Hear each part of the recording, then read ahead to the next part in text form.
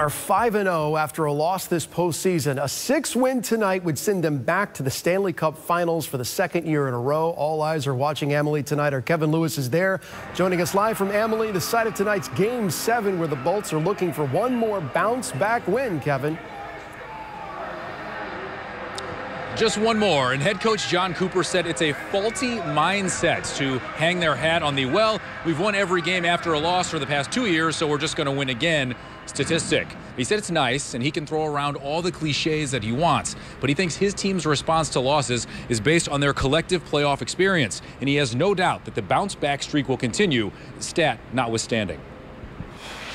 I'm so confident in just the way they prepare, the way they play, their battle for each other, and really look at these special moments and say, how often are we going to get these, and to embrace them. And that's what we're trying to do.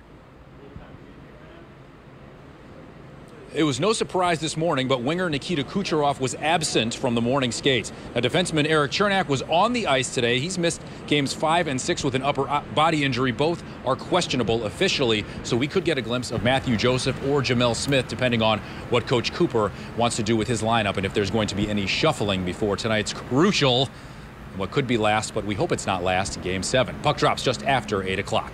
Inside Amalie Arena, I'm Kevin Lewis, ABC Action News.